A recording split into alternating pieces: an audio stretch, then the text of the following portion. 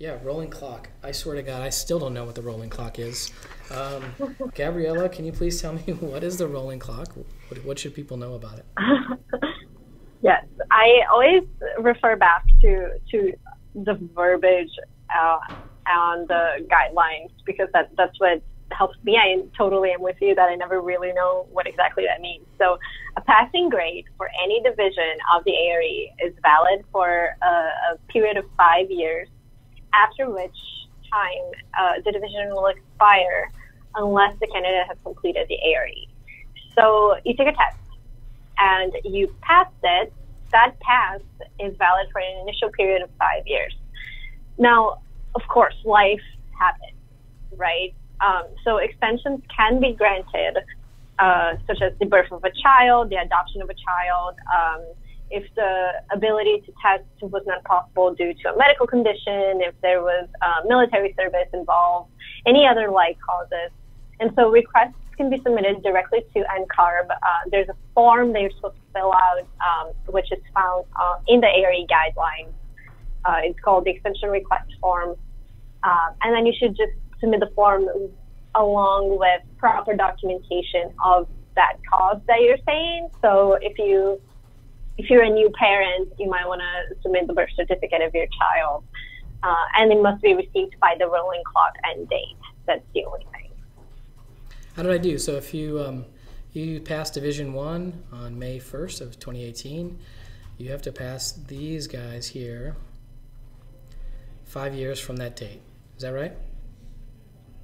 Yep, so you have 5 years before that pass expires.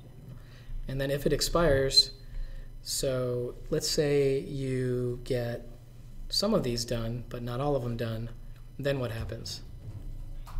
And you have to retake that test unless you have the extension granted for some cause that has been communicated to NCARB already. Correct, yeah. If you are not able to pass the remaining 5 exams after you completed your first exam by, math. 23? 23, 5/1/23, then that one division expires.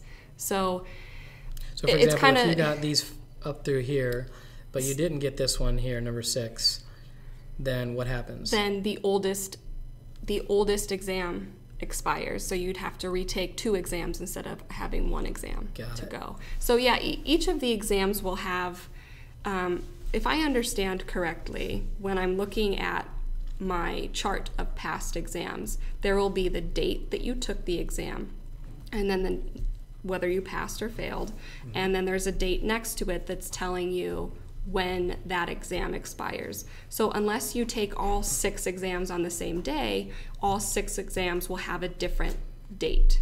So on your month-by-month example, if you took one of these exams every month, then the division that you passed on May 1st of 2018 will be the first exam to expire, then the second exam, then the third exam, if you're not able to complete all your exams in 5 years. With that being said, some states have different additional requirements on top of NCARB's position on this rolling clock. I can speak for Illinois because I'm in Illinois. Illinois' rolling clock is every 3 years. And so I'd need to get it confirmed, and I'm happy to do that later on. But I believe Illinois is that you just need to verify that you're still taking your exams every 3 years. I don't think that they'll contact NCARB and say, remove the pass, they must take it again. But you just have to verify that you're still going through the process. And I think I just sort of want to add here, we've spoken to so many people who are taking these exams, right? And like, for some reason we're emphasizing this particular question or issue of the rolling clock. Like, this should totally not be an issue. Like, if you're doing this right, this is something you are never going to think of. And I'm proud to say that I still don't really know what the rolling clock is. Hopefully you won't know what the rolling clock is either, for 2 reasons. Number one is, like, there's a ton of reasons to basically, like, commit to taking all the exams sorted together.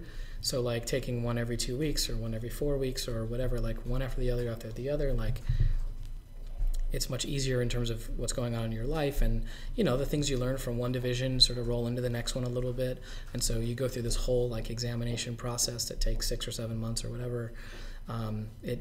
It's such a better approach. A lot of people will allow life to get in the way, and certainly I'm channeling Mike Newman right now, and like, you know, there is never going to be a better time to take the exam than right now. So wherever you are, I mean, so many folks who we've spoken to, they kind of let life get in the way, and then, you know, they're 30 or 40 and they're like, man, I wish I would have gotten licensed. It's so much harder now. So there's so many reasons for this to not be hopefully a concept that you have to worry about.